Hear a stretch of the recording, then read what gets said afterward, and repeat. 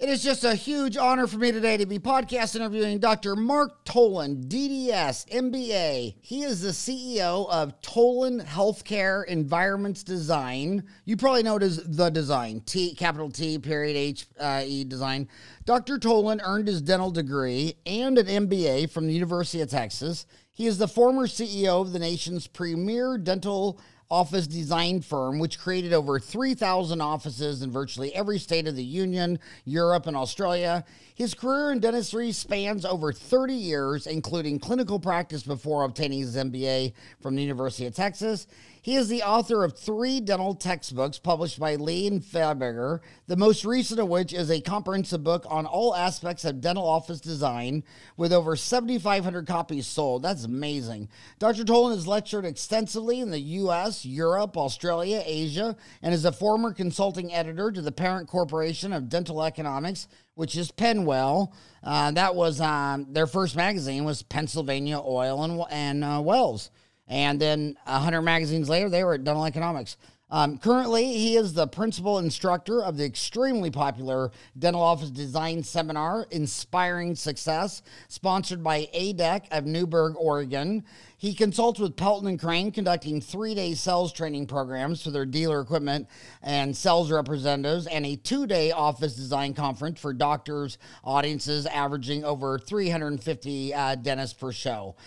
He is just the man. I'm so excited he came on the show. But before we start the show, I want you to say something about the passing of Ken and Joanne Austin of ADEC. They were legends in dentistry, and I know you're great friends with them. What did you think of them, and how did they contribute to your career? Well, I started working actually with ADEC in 2016. So Ken Austin, Joanne had already passed away, but Ken was still alive, still coming to the facility, but no longer actively involved with day-to-day activities. But very, very much what I would call an Imagineer. You know, almost like a Disney Imagineer, an engineer with a tremendous capacity to conceive of new ideas and be the entrepreneur. So thank goodness that he lived in America. And he created a fantastic company, and I'll have to say it really is a top drawer operation from beginning to end. And if anybody ever has the opportunity to go out to Newberg, I mean, just the physical plant alone looks great. And in fact, I've always said I'd like to just be a gardener at the facility. It's beautiful. Yeah, it is a one in a kind, and I just love that guy. I mean, my 4 boys were blown away. I mean, you go in the entrance door, they're dropping off pallets of wood and metal beads and leather planks, and at the other end of the building, a football field down the line is rolling off ADEC chairs, and it's just a story where the whole thing could have only been done by those 2 lovebirds just with a dream to do it. Because if someone made you and me do it, I don't think we could have done it. I mean, it's just an amazing man, an amazing story, just crazy amazing. And then the same about Pelton & Crane. You go out to Pelton & Crane too. I used to work with Pelton & Crane for many, many years, over 12 years. I went out to Charlotte and conducted dental office design conferences with and for them.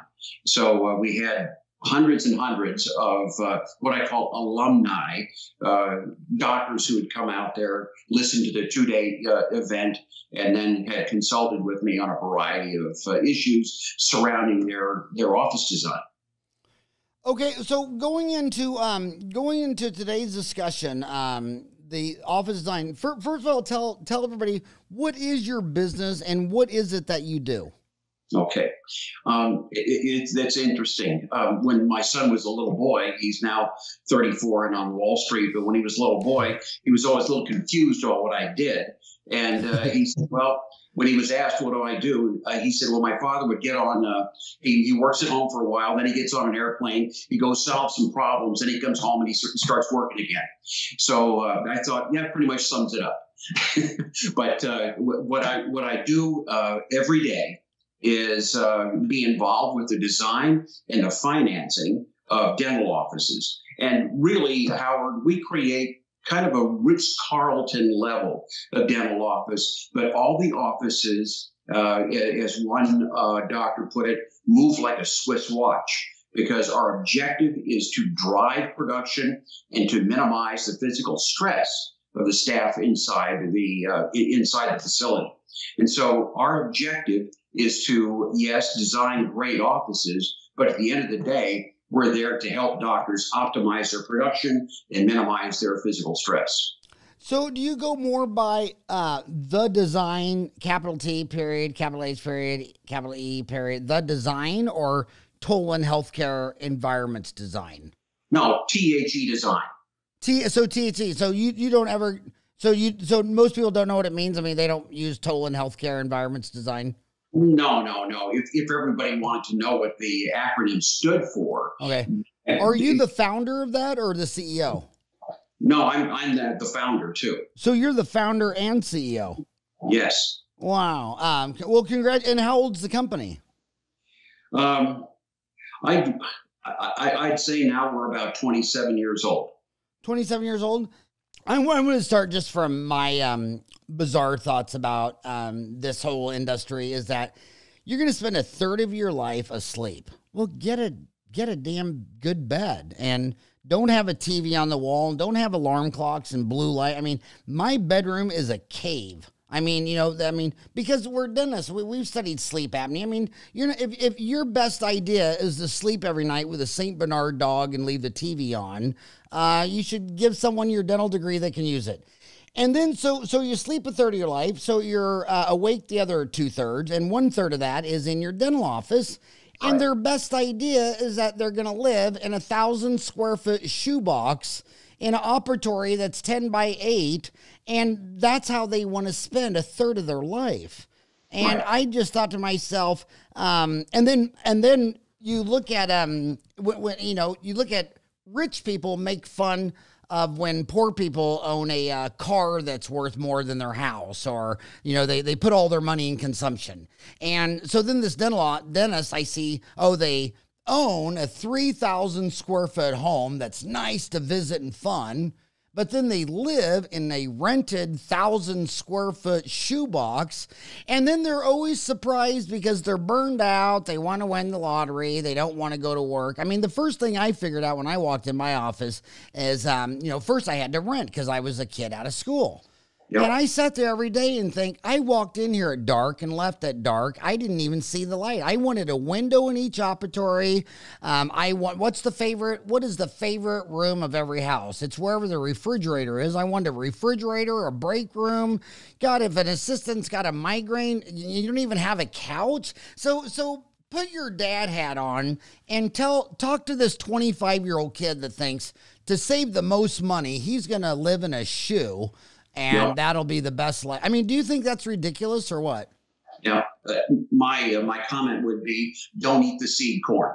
Don't go out and take your money and start using it to buy fancy cars and to build big expensive houses. The very first thing you want to do is create an environment that is consistent and congruent with the level of care you propose to your patients. And if you have an office that looks the part and sounds the part of what you want to be, then you're going to be able to be successful and be able to communicate with your patients about the quality of the care that you're delivering to them. And then it becomes all about delivering the care, not about being able to get the patient to say yes.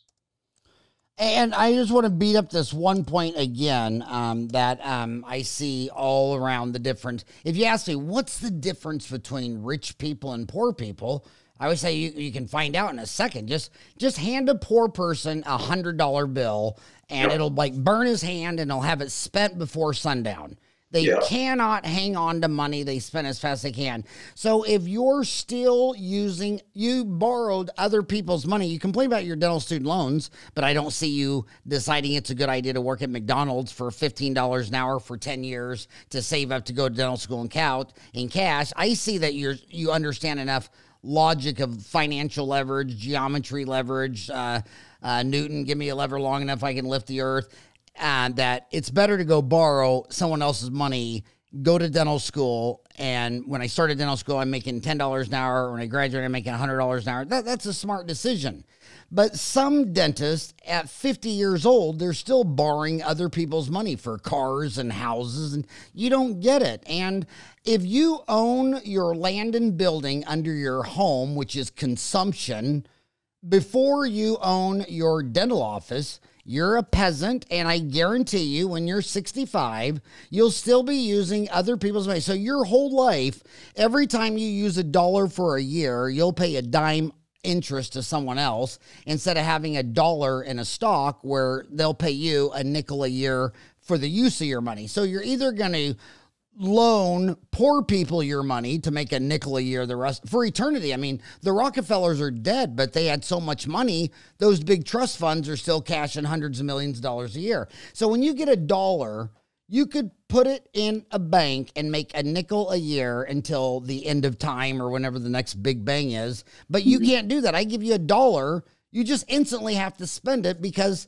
that's why you're poor. So I can't say enough the difference between use other people's money to build a dental office, and you're saying build a dental office that creates an environment that conveys the level of care. Explain that to the kids. You know, most of our viewers are under 30. Right. That might seem obvious to you, and maybe not to them. What do you mean by that? Let's use Starbucks as an example. Starbucks is a fantastic almost morality lesson for us in being able to match the product with the environment. There are coffee shops all over the world, and if you just think about this for a second, in 1975, Howard Schultz had to pitch the idea of coffee shops. He's got this new idea called Starbucks. He wants to get a bunch of investors together. They're all going to become rich because he's going to have a very, very unique coffee shop. And then he says, but wait a minute. It's not just coffee shops. It's going to be expensive coffee. We're going to charge $3 and $4 and $5 for a cup of coffee. And not only that, it's only one cup of coffee, where in America in 1975, everything is a bottomless cup of coffee.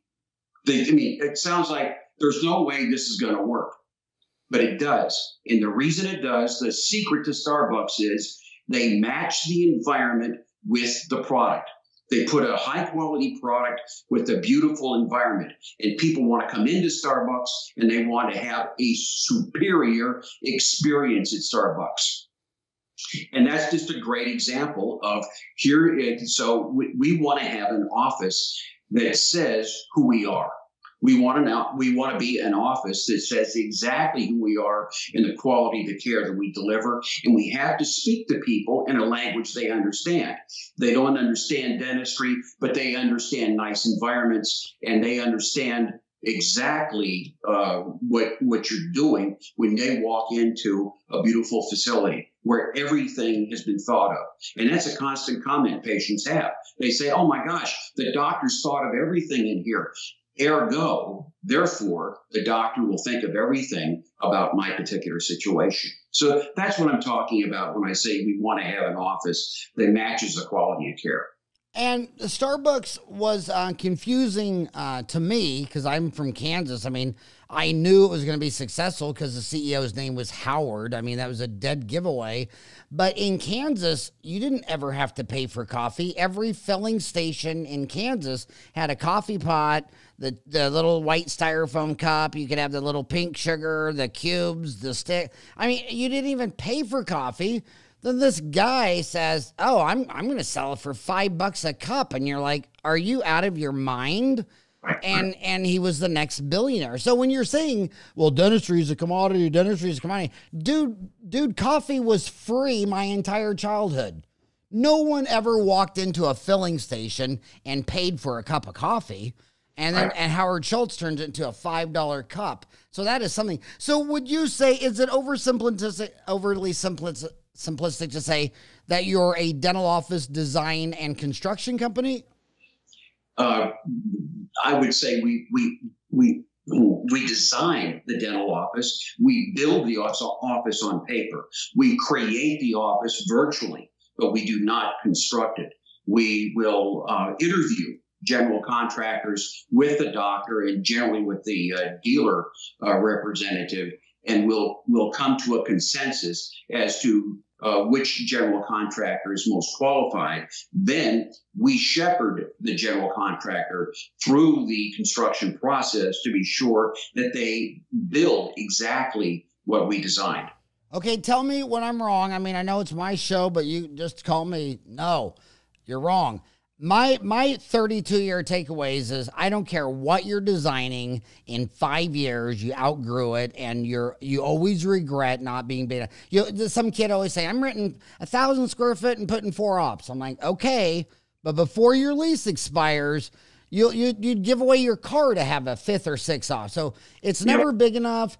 They never have the money because they put it in their home and vacation or in car. So I'm always saying, own your dental office, rent your house, and if you think it needs to be a square foot, make it 2 square foot. Now, is that just wrong, dumb?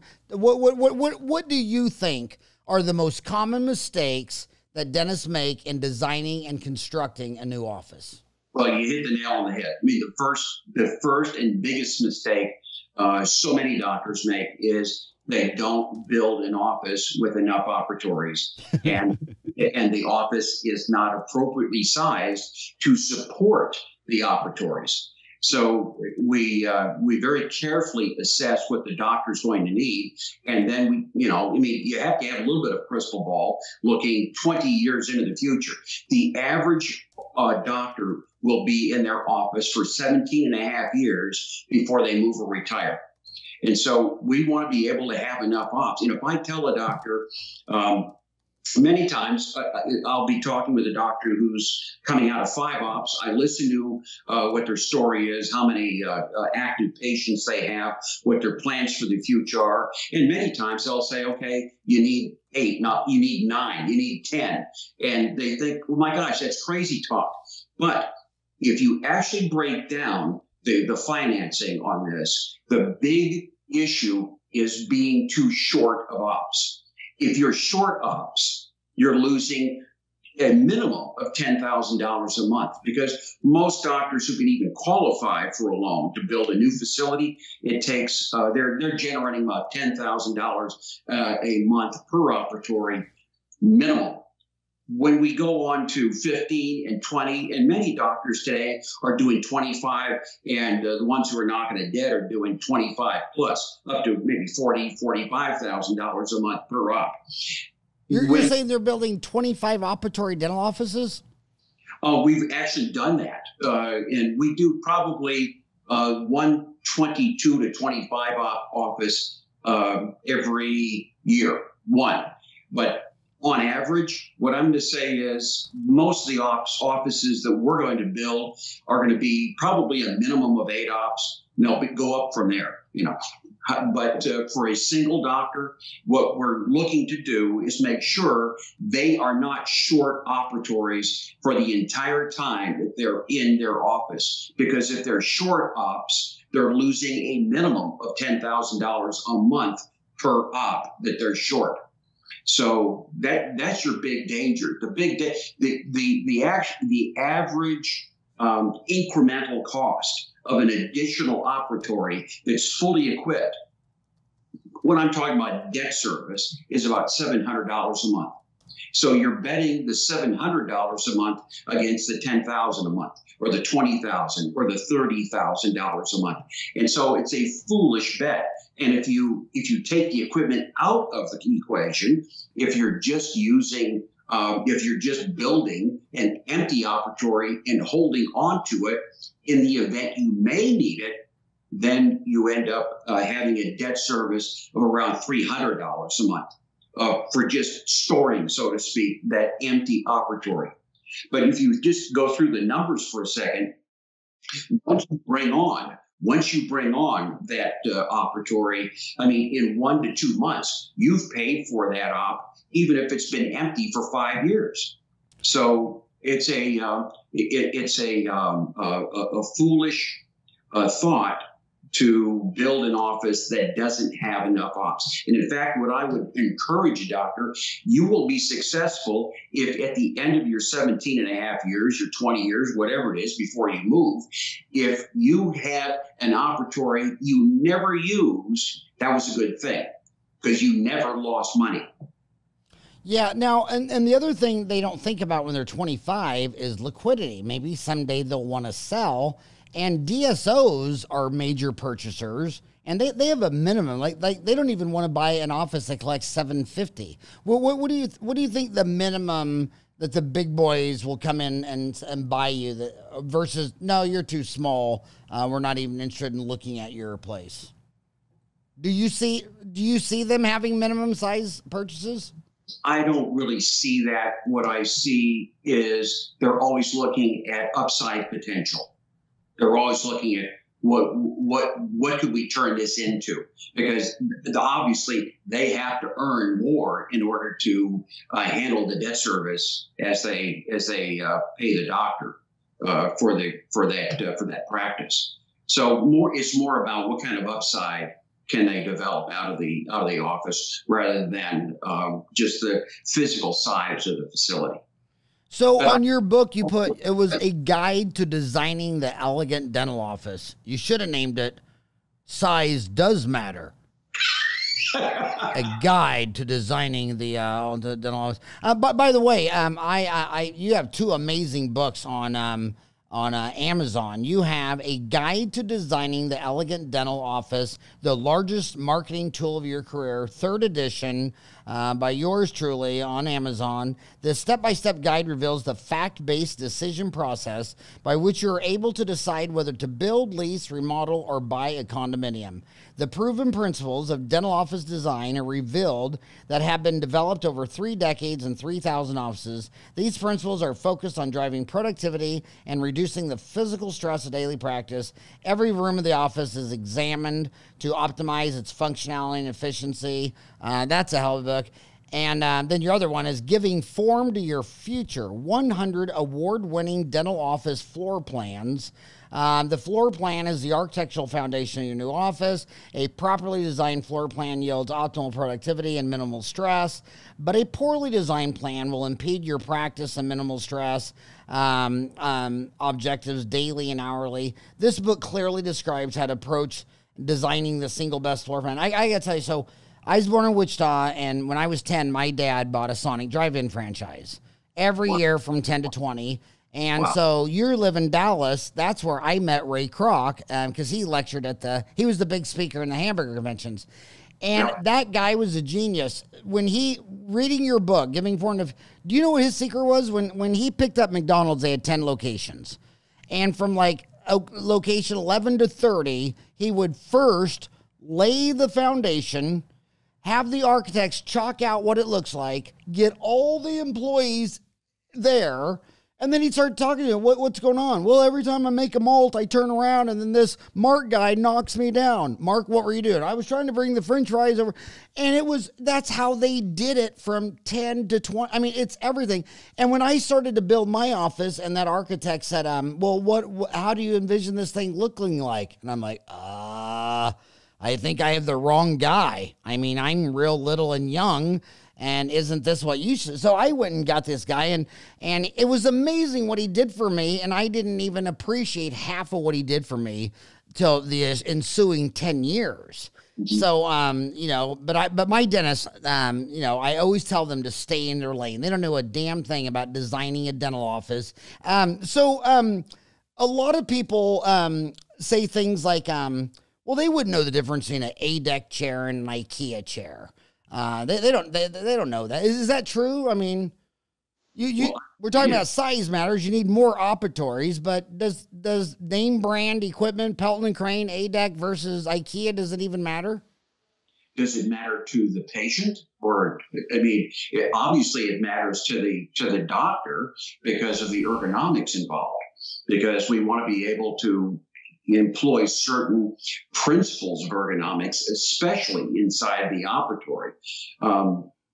And without getting into the weeds right now, because it takes a little bit of time to explain, but we want to engage in very, very specific motion inside the operatory. In order to do that, you have to have equipment with the very specific design and very specific motion capabilities. So yeah, it makes a huge difference about what kind of equipment that you put into a facility.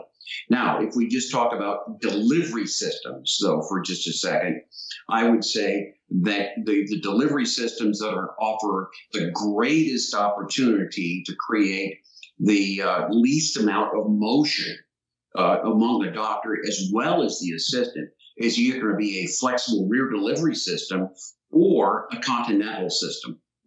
Those two systems will allow the doctor and the entire dental team to participate in four-handed passes. And that's what I really try and espouse during the conference, because the four-handed passes drive down your treatment time by almost 25%. They reduce all the repetitive motion in the operatory, and it creates a superior experience for the patient, because who enjoys having somebody's hands in their mouth? And you don't want to keep your mouth open. And so if the dental team is able to effect the treatment very quickly, this is a win-win for the patient and for the dental team. So, yeah, I think that equipment does make a big difference, and delivery systems make a big difference. Heck, lighting makes a big difference in the operatory, Howard. I mean, you've been there for many years. I was in it for many years. You get fatigued eyesight later in the day, and your eyes see a glare at 3 or 4 in the afternoon they never saw in the morning. And so we've got to have a very specific ratio of ambient lighting to operating light. And the operating light has to have very specific physics also. So, yeah, I think all kinds of things inside the operatory matter. And they greatly impact the ergonomic health, or just the musculoskeletal health of the dental team. You said a new term to me. You said continental delivery system. I've always heard of side delivery, rear delivery, over the patient delivery. Did you say continental delivery? Yeah, continental is a form of over the patient delivery. Okay. But it's a form of over the patient delivery that allows the assistant complete and total access to the system, using just a class 3 motion, or just rotating the shoulder and hand rather than having to rotate the trunk at all. So do you agree with me, and will you sign my petition that dental schools will never accept any left-handed people ever again?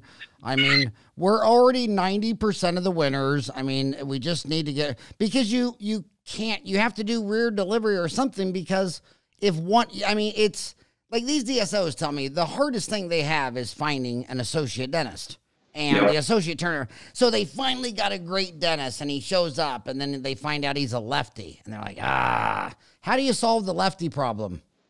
And exactly, with either the flexible rear delivery system that allows the left or right-handed doctor to work with equal facility, or with a continental system, because the continental system can be flipped, entirely can be flipped. So you've got you've got a rear delivery workstation for the assistant, along with the continental or over the patient delivery system, or you just have flexible rear delivery, and the handpiece delivery head and the assistant delivery head are on the assistant's workstation, and she is handing everything to the doctor.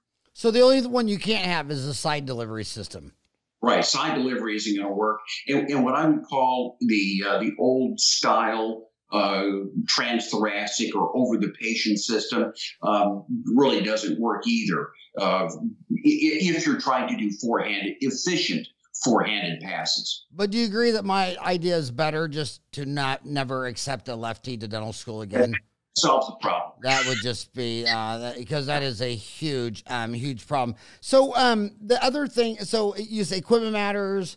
Another thing, what I look for is there's 2 million dentists on earth. No matter where you go on earth, they're in the top 1% years education, top 5. They're always the smartest people around in a country. And so when I see big discrepancies, like why do all these smart dentists with the same brain over here do this?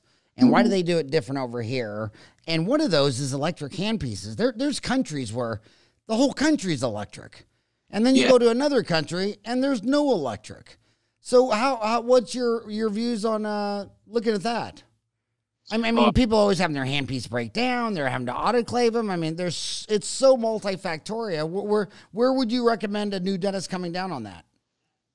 On either electric handpieces or on air turbines. Yeah. I mean, to me, again, it's all about productivity. And so I'm going to have backups on top of backups. If I like electric because of the torque and the cutting ability and the efficiency, then I'm just going to have plenty of them. And so many doctors cut the onion too thin in terms of, well, what we were just talking about with being able to have an environment that drives productivity. I want the office to always work every day. Therefore, I'm going to have a great office. I'm going to have an office with the highest quality materials in it because I always want it working well. And so if I am buying electrics, I'm buying top of the line. If I'm buying air turbines, I'm buying top of the line. And I'm just not going to, I'm not going to tolerate downtime because if you actually do a little bit of calculation, the ADA says that the average office has $300 an hour overhead. Okay, the clock is running. So every minute we've got $5 a minute to just keep the door open. So I want to be sure that I've always got the equipment I need. So I would say electric or air turbines are fine. It just depends upon what your preference is. But whatever you do have plenty of it. Heck, I'd even have a backup system for my vacuum and compressor because I do not want to go down. And another, I'm just going over things that I have that I thought were crazy that I've watched dentists do their whole life. So I go into your office and I get a cleaning done, and you come in and you check my cleaning and you say, oh, you have this little bitty cavity. Hey, Howard, do you want to do it now? And I say, yeah, can you just knock this out? I mean, I'm right here. Come on, Mark, you're a dentist. You got an MBA. Can you do it right now? And the first thing out of your mouth is, well, we're going to have to move you. It's like, well, wait a minute. I'm in a dental office. I'm in a room. I'm in a chair. I mean, I'm looking at the light. What's wrong? Oh, well, we don't have one thing. Yep. So we're going to move you because we don't have one thing. And then I look at the genius, the greatest businessman in my lifetime was in your backyard, Herb Kelleher, where he said, look at Southwest Airlines. The last thing we're going to do is have 5 different kinds of planes. We're only going to fly a 737. Every pilot can fly it, every flight attendant, and then so I go in and dentist, I said, well, every operatory should be a 737. If I come in there and I want to do a filling, why would you build a $25,000 operatory and then stop and not put a drill in there or an amalgamator? I mean, what? So talk about. So do you think Southwest Airline? Do you think Herb Kelleher would want every dental operatory to be a Boeing 737 identical? Absolutely. Yeah. And that's what we always suggest, that the operatory should be exactly the same in design and in the small equipment. So you can't tell the difference between operatory 2 and operatory 5. And there is no hygiene op, there's no oral surgery op, there's no oral laser op or crown and bridge op. Every op's the same, so any op can be used for any procedure at any time by anybody. And that is going to eliminate the scenario you just mentioned, which is, we have to move you. Because every time you move somebody, it costs a minimum of $32 to turn the operatory over. Yeah, I mean that is just so okay. So there's so many things to talk about. I mean, there's dental office design, there's design flaws, there's ergonomics, there's location and property dynamics, there's office decorating, there's dental demographics, there's when should I relocate my practice? There's lease terms and negotiations. There's landlord tenant occupancy. There's so many things. So I'm just trying to boil down in my head. Most questions asked via email per day at howard@dentaltown.com. The biggest ones, should I rent or should I own? That's a big one. How, after 3 decades of looking at this, do you think it's better to rent or own? Hands down, own. Hands down. And I think the optimal ownership modality is a condo. In other words, you do not have to maintain all 4 exterior walls. You've got to maintain essentially 2 walls. And I think that is the optimal ownership methodology today. But absolutely ownership. When a doctor sells their practice, they're going to enjoy about a 30% premium if they own the practice and own the building, as opposed to, or own the condo, as opposed to leasing the building. That is amazing. Some people are afraid. I mean, the reason they rent 1,000 square foot and try to put 4 ops in there, and the reason they avoid your entire career is they always hear some guys calling it the Taj Mahal. Oh, you don't want to build the Taj Mahal. It's always the Taj Mahal. I've been to the Taj Mahal. I've lectured near the Taj Mahal. I don't make the connection, but it's money's the answer. What's the question? Do you cringe sometime when you see somebody building the proverbial Taj Mahal and you think, he should have done that? I think that, first of all, you want an office that is consistent and congruent with the level of care you propose to your patients. Okay? Period, paragraph, end of story.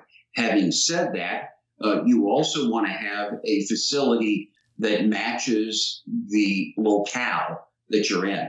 So you want to make a statement of quality about your care, but at the same time, if you're in you use the geography of Kansas. If you're in Kansas, in rural Kansas, okay, we don't want to have something that's gilded. We want to have something that's quietly elegant. We want to have something that conveys the level of care that's being offered to the patients in that locale. But you don't want to be outstripping the locale's decor. Because then it'll look like it'll be too expensive. That could be part of it, but I'll tell you, and this was just an unbelievable experience that I had a few years ago. We built a dental office, which was truly the Taj Mahal, in what I would call a town in which the Last Picture Show was shot. It was just a desperately poor town, and the doctor did not just well, he did fantastically well. So well, in fact, that he had a partner that now they had to actually create another facility in another adjacent town, and the second doctor moved to the other facility because they had outgrown the first facility. I'm going to say that there's always money. And I think it's so many times there's always money in different socioeconomic environments, and doctors consistently underestimate the ability of the patient base to want a higher level of care. And I'm also going to say that the vast majority of the patients that we encounter are looking for a better level of care. So I would never be apologetic for creating an environment that allows the doctor to practice at the level they were trained to practice at. You know, on Dental Town, they're always posting their floor plan and saying, what do you think about it? Well, you've seen more floor plans than anybody. What is the most obvious design flaws when someone says, hey, Mark, will you look at my floor plan? What are the things that you're just like, oh, my God, I can't believe I'm still seeing this? They're trying to stuff 10 pounds of caca in a 5-pound bag. They're putting way too much in the space that's available. And they can't, if you think of the operatories as fighter jets, and they have a very specific mission to accomplish, you have to have the support structure to keep those fighter jets in the air. And you've got to have a support structure for the operatories. And so much of the time, doctors are trying to create too many ops in too little space. And that just creates more and more stress for the entire team. So I would say that's the biggest mistake. The other one is so many doctors think that the elegance and the beauty of the office is going to be coming from the exterior footprint of the building. And so they want to have these odd-looking perimeters, making it almost look like, a medieval castle in terms of the projections and recessions of the footprint, and or semi-lunar footprints, or an L-shaped footprint to the building.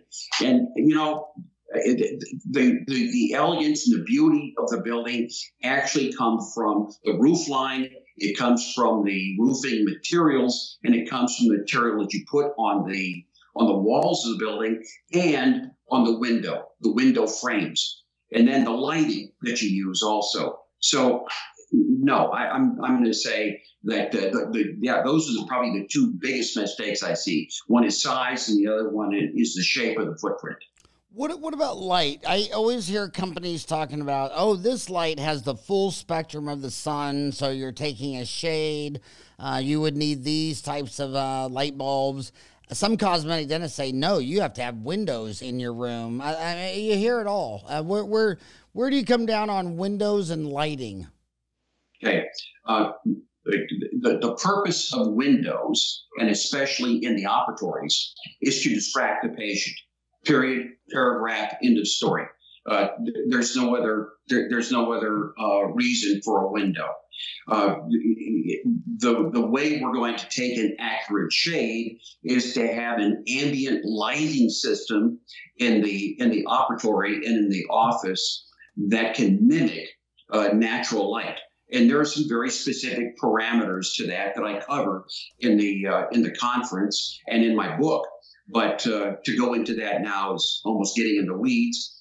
But and there's a very specific configuration of lighting system also inside the operatory, over the head of the chair, and at the foot of the chair, and at the side valances on the over the side cabinets. And it creates a very specific intensity of light at a very specific wavelength.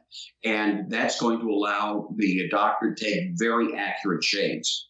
So, in this, Howard, I would say this one other thing about lighting. There's no bigger bang for the buck in a dental office in terms of the design of the facility than creating a great lighting plan. A great lighting plan can be done for about $8 a square foot in the new office, and that includes the design as well as the installation of the lights, and it creates a magnificent environment. And if you just go back to that comment about Starbucks, if you walk into a Starbucks, you'll see 110 to 150 lights on the ceiling of a 1,500 to 2,000 square foot Starbucks. I mean, it looks like a runway up there.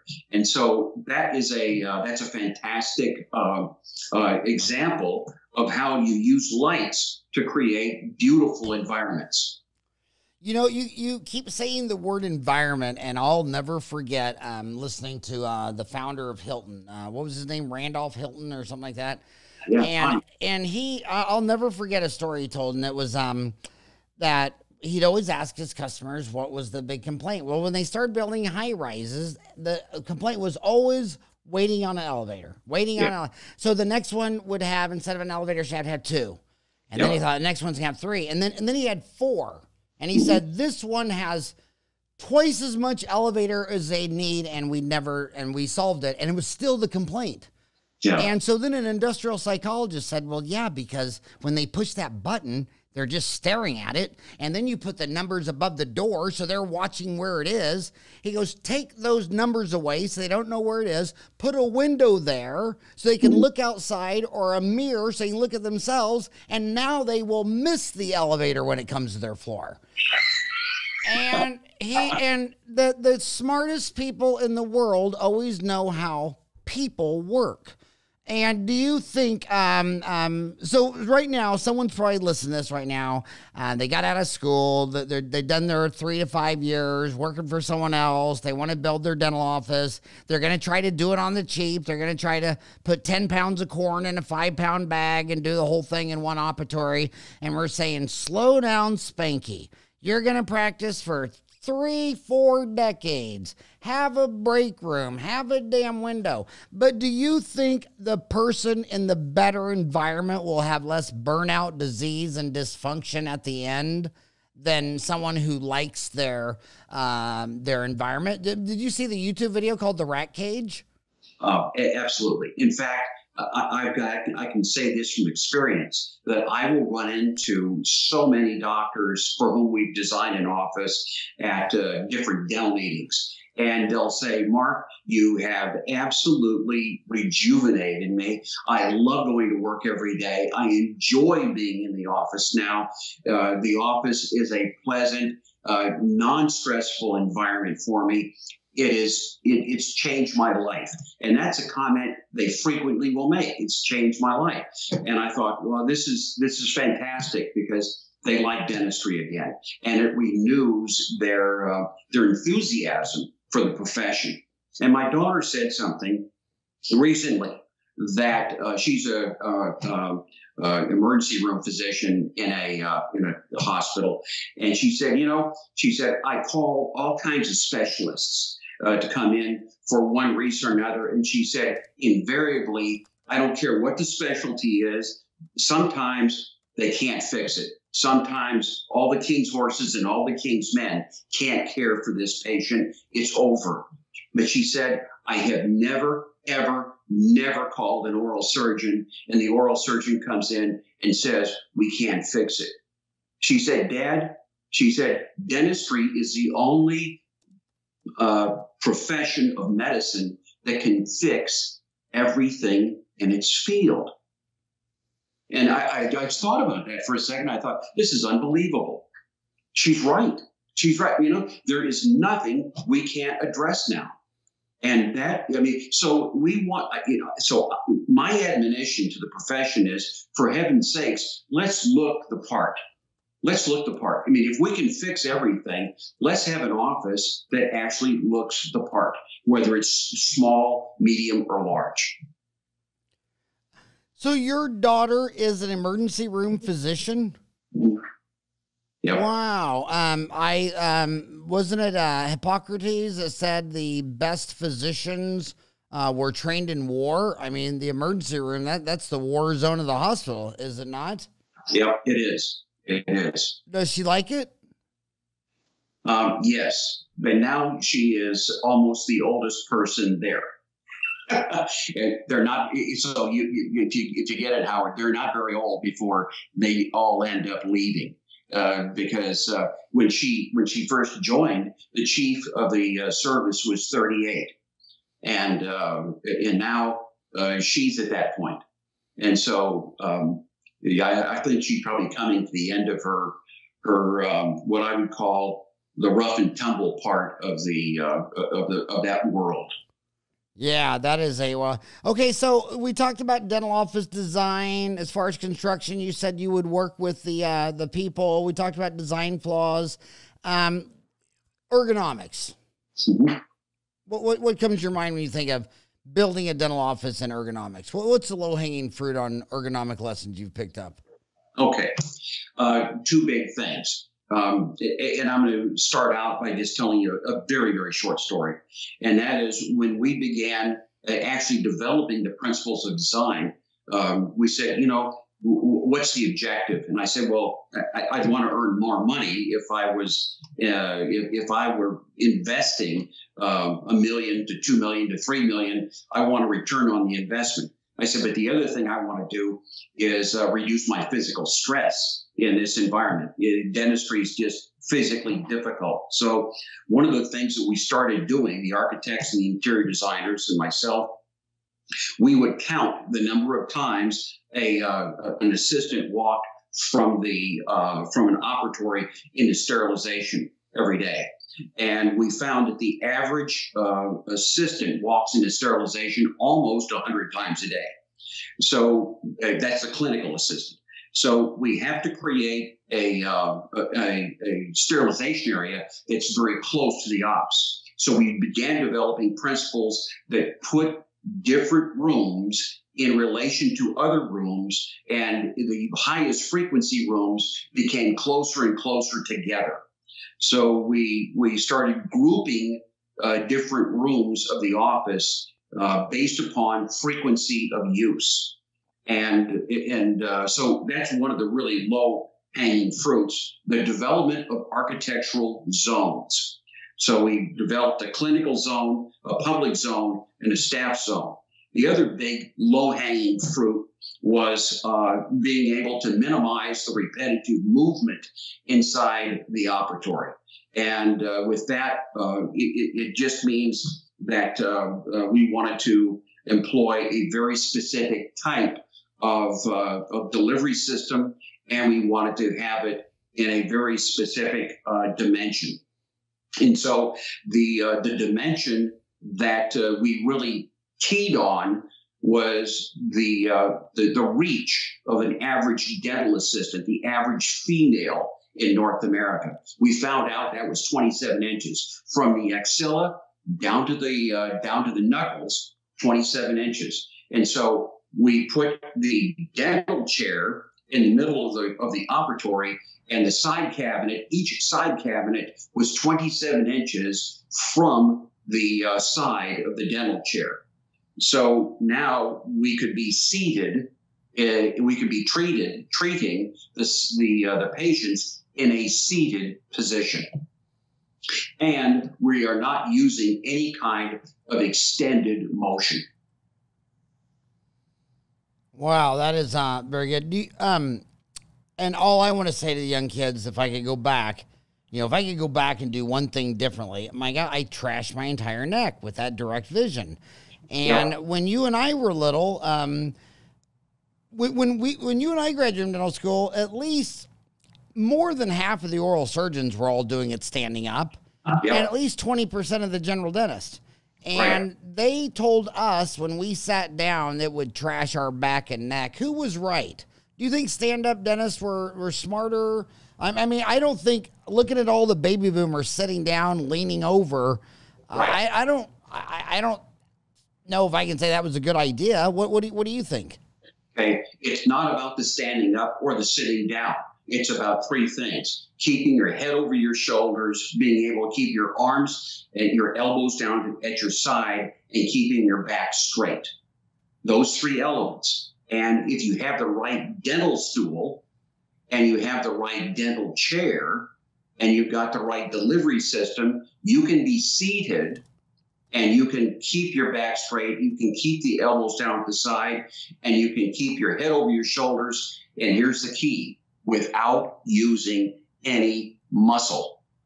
Okay, we're not going to hold our back up straight using muscle. We're going to use physics. If we have the right the doctor's operating stool, if we've got the right stool at the right height, and we have a positive pelvic tilt to that stool, we're going to be able to sit there using physics to hold the back up straight, keep the elbows down. And we keep the elbows down at the side by positioning the patient.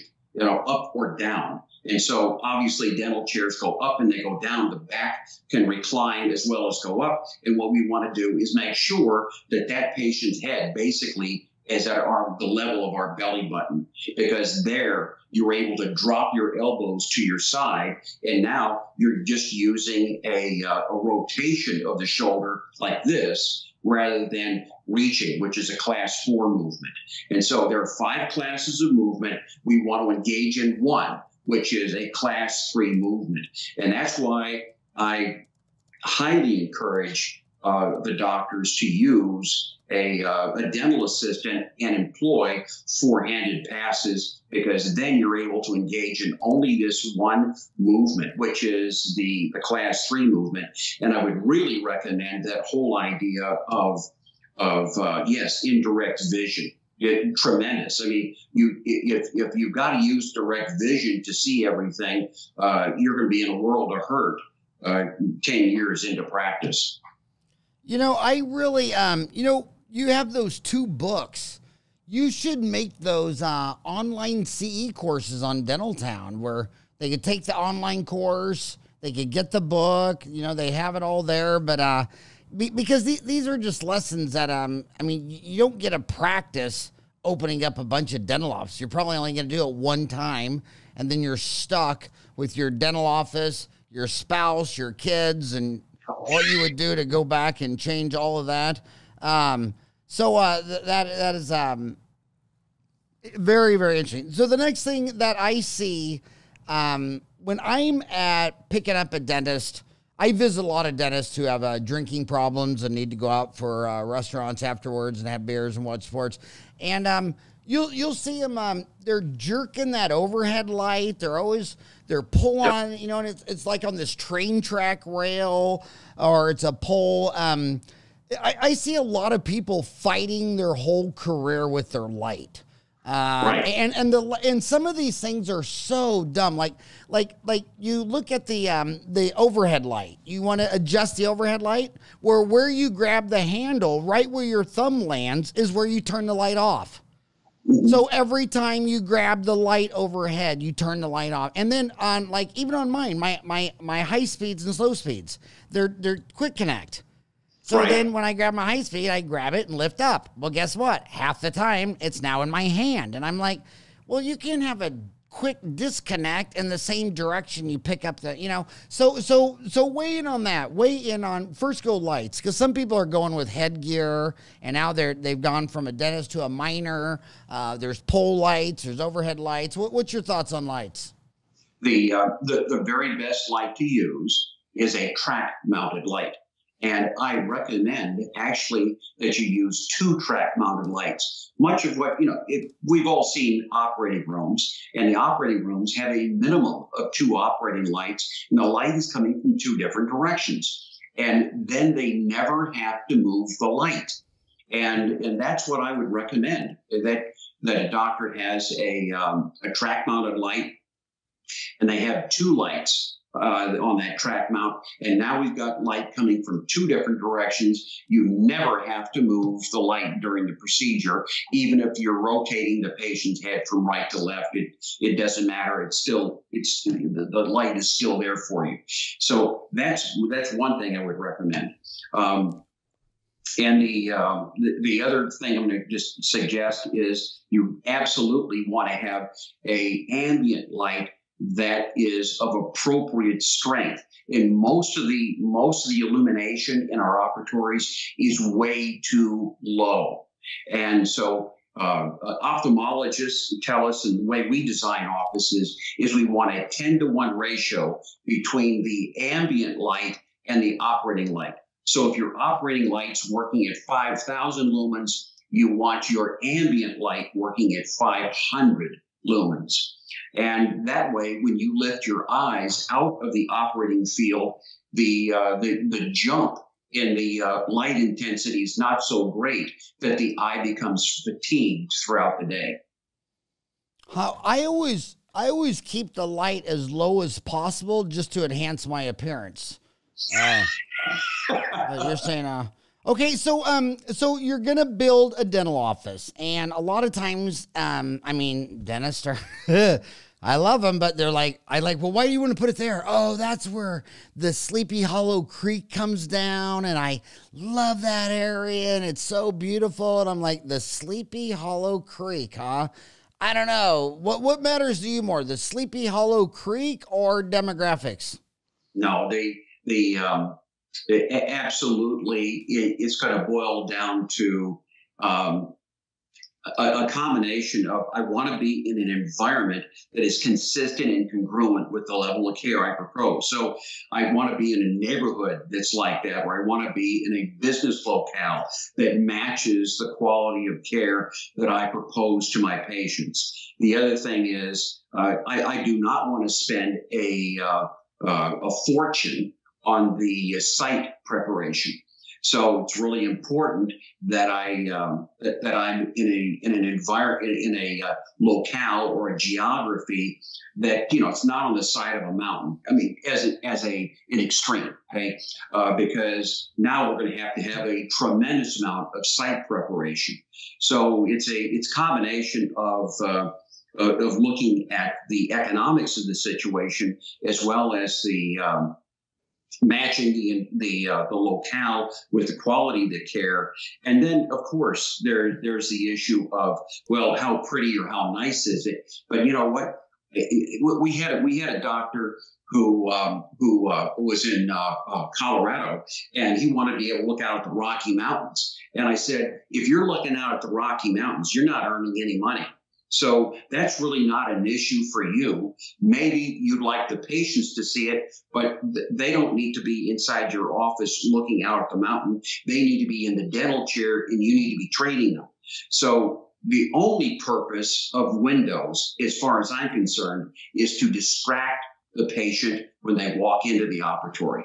The patient walks into the op, they're distracted, they look out the window, they sit down, they go past all the scary stuff, and now they're seated. And the reason we don't want to, visually frighten them is frightened patients don't buy things. Okay? Frightened patients don't readily accept the care. The trust between the doctor and the patient is eroded with the fear. So let's take that obstacle off the table. Let's distract the patients. Okay, that is neat. But when you said windows are for distracting, do you think it's better that the patient is sitting there looking out the window so they don't see the dentist coming in the room up behind them? Or do you think it should be flipped around so that the patient is seeing the dentist come in? I mean, I've seen dental offices where it's the same office, but the patient's facing exactly different ways. Which way do you think they should face? I think the issue more, Howard, centers around the number of steps the doctor has to take in order to get to the head of the chair coming into the operatory. And the optimal way to get into the operatory with the minimal number of steps is a two-door or dual rear entry. And so, I mean, and again, this all goes back to our concept of design principles, where we're trying to minimize repetitive movement. And this is a big issue. Repetitive movement is cumulative and it's damaging. Okay? Repetitive movement is a lot like radiation.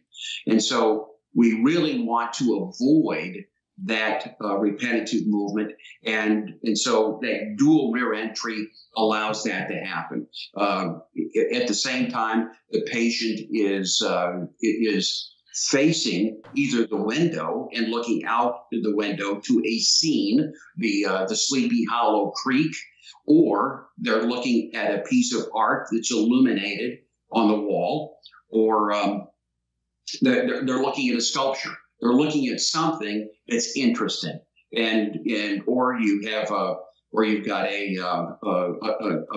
flat screen on the wall, and it's displaying a lot of beautiful environmental scenes. Well, I can't believe we went over an hour. What does it cost if someone wants to talk to you? Or so your website is mynewdentaloffice.com. Okay, so my homie's listening to you, and he wants to talk to you. How much is a consultation, or to talk to you, or? I charge $300 an hour for if somebody just wants to talk, But if they want to come to the conference, which I would really recommend, because in that 2-day conference, they learn about the principles of design, and they learn that design is not an artistic endeavor; it's highly scientific. We've broken this down into a very, very methodical and orderly approach in science. And so it's very, very formulaic, Howard. And so if people come to the conference and then they want to have a conversation with me, that's free.